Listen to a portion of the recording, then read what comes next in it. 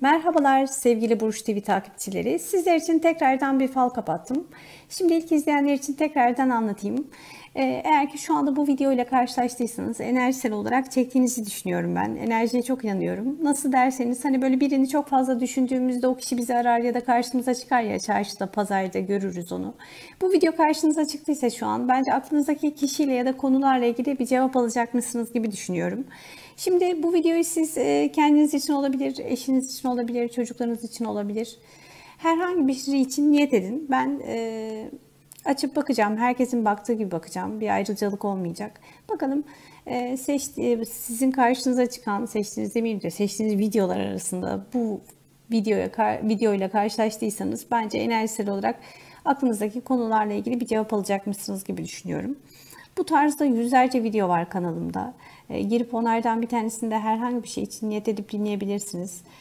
Hala kanalıma abone olmayanlar varsa abone olursanız sevinirim. Şimdi ben böyle yavaşça açacağım. Bakalım falımızda neler çıkacak. Şimdi şöyle açayım, ben bir bakayım, sizler de bir görün. Ama şöyle ilk başta açınca içini gördünüz belki de. Şurada tam böyle ortasında bir göz var. Burada sizi izleyen bir çift göz var bence. Çok fazla bir kem göz de olabilir. Biraz birinin enerjisi sizi düşürüyor olabilir. Nazarı değiyor olabilir. Dikkat edin, öyle biri varsa ona karşı biraz uzak durun öyle insanlardan. Şurada böyle bir uzunca bir yol açıldı. Çok uzun bir yolun planını yapabilirsiniz ama ya da böyle çok uzunca bir plan yapabilirsiniz. Böyle hayatınızla ilgili bir plan olacak. Bir karmaşa var kafanızda. Düşüncelerde bir karmaşa var. Böyle hiçbir şey böyle netleşmemiş, flu gibi gözüküyor. Böyle hani bazen hayatta öyle dönemler olur ya, kafamızda hiçbir şey netleşmez. Yapmak istediklerimizi yapamayız. Bazen düşünmek bile yorar. Düşünemeyiz. Hayal kuramadığımız dönemler olur ya böyle. Hani biraz böyle kafanızın bence karışık olduğu bir dönem bu dönem.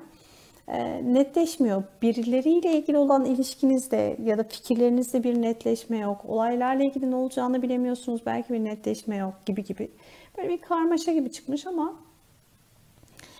bir şeyin de mücadelesini veriyorsunuz. Bakın burada hane kısmında şöyle bir mücadele eden bir insan var. Yani böyle ya o duyguyla ya o olaylarla bir şeyle çok büyük bir mücadeleniz var. Ya aile içerisinde ya da eşinizle ya da işte bir konuyla ilgili, iş hayatıyla ilgili ama bir mücadelede ve böyle çırpınan bir insan gibi çıkmışsınız. Bir şeyi kurtarmak için, daha iyi sürüklemek için, bu olayları düzeltmek için belki bilmiyorum ama çırpındığınız bir süreci yansıtıyor. Etrafınızda böyle karabasan gibi böyle bir insan var. Sizi gerçekten ya çok mutsuz ediyor. Yani iş ortamındaysa bu gerçekten yaptığı tavırlarıyla ya da işte hani gerçekten belki de bilmiyorum, sözleriyle, aile içerisinde biri, bakışlarıyla, tavırlarıyla bilmiyorum ama sizi böyle karabasan gibi etrafınızda dolaşıyor ve böyle üzerinize böyle karanlık çökertiyor bu insan. Böyle biraz mutsuzluğa itiyor diyebilirim.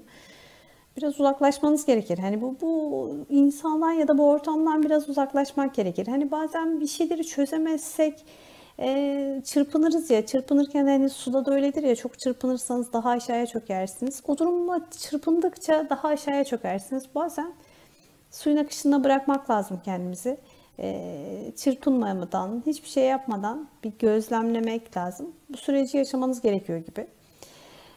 Etrafınızda bir olay olmuş, şöyle karmaşık ve 2-3 kişi belki de insanlar ya bir dedikodu ya bir olay ya biriyle ilgili bir şey yaşanmış, burada bir karmaşa. Başkaları size laf getirmiş olabilir, biriyle ilgili bir şey duymuş olabilirsiniz ya da duyacaksınız bu yakında. Hani böyle ya da böyle gerçekten birinin bir sırrı ortaya çıkacak. Biraz ortalık karışacak. Bu falda biraz karışıklık var. Hani kötü şeyler değil bunlar. Hani çok karanlık değil.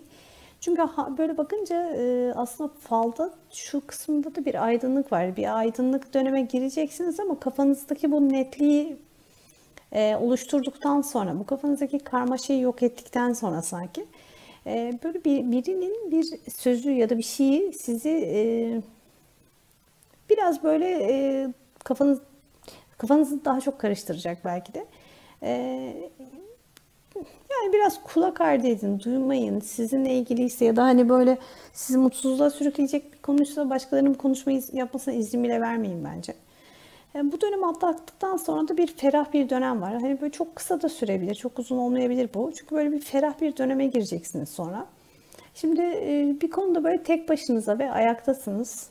Bu olayları tek başınıza atlatacaksınız. Hani böyle siz ya da sizin sayenizde atlatılacak bu olaylar. Hani böyle bu olayları çözeceksiniz ya affedeceksiniz birini ya da işte görmezden geleceksiniz ya alttan alacaksınız ama hani sizin bir şeyinizden sonra biraz toparlanacak. Hani sizin duruşunuz, tavırınız, davranışınız bu olayların kısa sürmesine ya da uzun sürmesine neden olabilir. Yani siz etkili olacaksınız. Şimdi şurada şöyle bir insan var sanki bir yerde yukarıya çıkmış. Başka bir insanın bakın böyle üstüne çıkmaya çalışıyor. Bu iş hayatı ile ilgili genelde olur. Siz ya da aileden biri varsa biri sizin sırtınızdan bir yerlere gelmeye çalışıyor olabilir, para kazanıyor olabilir. Yani bazen arkadaşlık aile ortamında bilmiyorum hani orada da olabilir. Birbirinin üstünden geçinerek hayatını sürdürebilir, işlerini yaptırabilir ama böyle birinin sırtına çıkmak var burada sanki. Bir değişik çıkmış. Birisi böyle sizi sırtınıza çıkmaya çalışacak. Sırtınızdan, sizden faydalanarak bir yerlere gelmeye çalışacak olabilir. Bu konuda belki bakın karşınızda iki kişi var. Sizi uyaracak ya da sizin yanınızda olacak. Hani bazen biz görmeyiz. Bazen de hani böyle iyi niyetimizden insanların bize karşı tavırlarının farkına varamayız. Hani biz çok iyi niyet, herkes kendi gibi bilir ya insan. Biz tabii iyi kalpliysek, çok temiz düşünüyorsak karşı tarafın bizim üstümüzden bir şeyler kazanabileceğini, sırtımıza çıkabileceğini vesaire düşünemiyoruz. O yüzden izin veriyoruz aslında. Biz yapıyoruz. Hani hep ben derim ki suçlu yarı yarıyadır. Yani birisi size bir şey yapıyorsa %50 suç sizdedir. İzin verdiğiniz için, farkına varmadığınız için ya da %50 onlarda. O yüzden burada belki bir iki kişi sizi uyarabilir bir konuda. Ya işte hani yapıyorsun ama yanlış yapıyorsun. Yapıyorsun ama hani bir farkına var. Bu kişi senin üstünden bir şeyler kazanmaya çalışıyor, yanlış yapıyor, senin sırtına basarak bir yerlere geliyor gibi. Karşınızda iki kişi de sizi bir konuda bir kişiyle ilgili uyaracak sanki. Şimdi bu falda yalnız şöyle bir hızlı gelecek bir haber var. Böyle temiz bir tren çıkmış. Böyle hızlı gelecek. Çok hızlı bir haber alacaksınız ama güzel bir haber. Çok ferah da temiz çıkmış böyle. Beklediğiniz bir haber varsa o haber çok çok hızlı gelecek. Hani 3 günde bekliyorsanız bir günde sürpriz bir şekilde beklediğinizden daha hızlı gelecek sanki. Şurada bir insan var böyle kıvırcık saçlı bir insan bence. Kıvırcık saçlı gibi ya çok gür saçlı bu insan ya kıvırcık saçlı.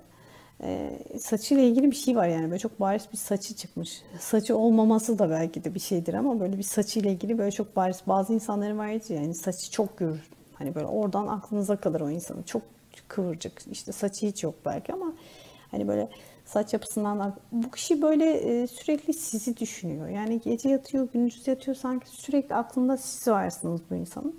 Bu insan size gelip bir şey anlatacak ya bir haber yollayacak. O kişiden bir haber alacaksınız bu kişiden. Sizi çok çok düşünen bir insanla ilgili bir haber çıkmış. Bir de tabağımıza bakalım. Tabağımızda neler çıkmış? Şöyle hemen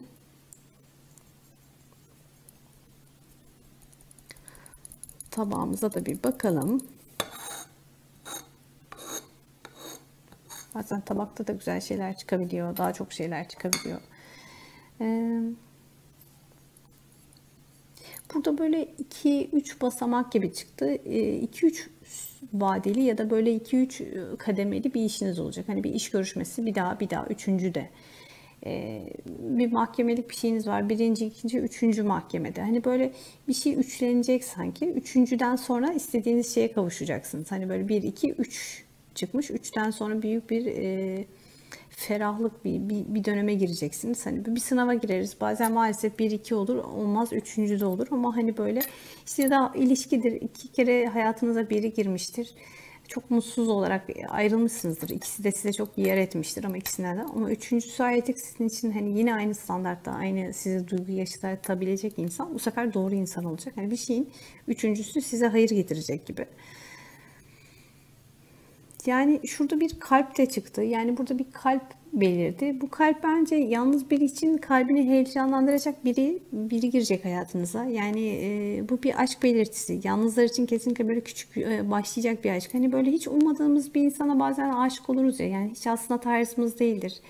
Hiç hem de hani siyahla beyaz gibisinizdir aslında aranızda fark vardır ama bazen işte aşk gönül ferman dinlemiyor derler ya, yani hani maalesef bence aşk hep doğru insana aşık olmak gibi bir şey değil. Hani onu hiç kontrol edemediğimiz duygulardan biri maalesef. Yanlış insana aşık olmak da, ama bu böyle hani yanlış diye değil. Hiç düşünmediğiniz bir yerde karşınıza çıkabilir. Hiç düşünmediğiniz bir anda. Çünkü ferah, kalp temiz çıkmış. Hani böyle yanlış insan gibi algılamayın, ama aşıklık, yalnızlar için bir aşk var burada. Çok yakınınızda birinin büyük bir aşkını da bu yakında duyabilirsiniz. Burada böyle bakın, bariz bir şekilde şöyle küçük bir ama zararsız bir yılan çıkmış. Biri var, sürekli böyle bir sözcüğüyle, bir şeyle sizi yaralamaya çalışıyoruz. Yani hani bazı insanların renginin siyah olduğunu biliriz ya, bazıları hani böyle gridir, renk vermez. Siyah mıdır, beyaz mıdır, iyi midir, kötü müdür anlamayız, ama bazıları da böyle bariz siyahtır. Bu kendini belli eden cinsten, böyle yılan olduğunu biliyorsunuz. O kişi böyle etrafınızda dolaşacak yine bu ara. Biraz canınızı sıkmaya çalışabilir, ama bence izin vermeyeceksiniz. Çünkü beyaz zarar veremeyecek, sıkamayacak, bu sefer canınız gibi çıkmış. Bu falda böyle uzun zamandır hani böyle biraz bir kasvet, bir karmaşa, kafanızdaki bir karmaşa çıktı daha doğrusu. Olaylar olumlu da olsa kafanızın karıştığı bir dönem. Çok ferah bir döneme gireceksiniz. Bu döngüyü de siz bence hızlandırabilirsiniz. Hani kafanızdaki karmaşa, hani düşünceleri biz büyütüyoruz ya kafamızda, ama eğer ki onları küçültürsek, onları çözüm odaklı yaklaşırsak onları zaten bir şekilde çözmeye başlıyoruz. Çok hızlı bir şekilde çözüp çok ferah kavuşabilirsiniz. Bence gereksiz bir sıkıntı, stres, bir karmaşa çıktı kafanızda. Hani gereksiz, gerçekten çok büyüttüğünüz bir şey boşu boşuna. Canınızı sıkmayın, çünkü ferah, çok ferah bir fal bence bu. Sadece bazen hayatımız karışıyor, karmaşıklaşabiliyor. Ama onları da düzeltmek elimizde bence. Bu o tarz bir şeydi. Diliyorum istediğiniz her şey gerçek olsun. Sıkıntılı her şey sona ersin. İnşallah isteyin şu anda, ve gerçekten kafanız karışıksa, bu fal size uygun çıktıysa şu an dileyin ve isteyin. Bütün karmaşa bitsin hayatınızdaki. Ve öyle de olsun. Sevgiyle kalın, hoşça kalın.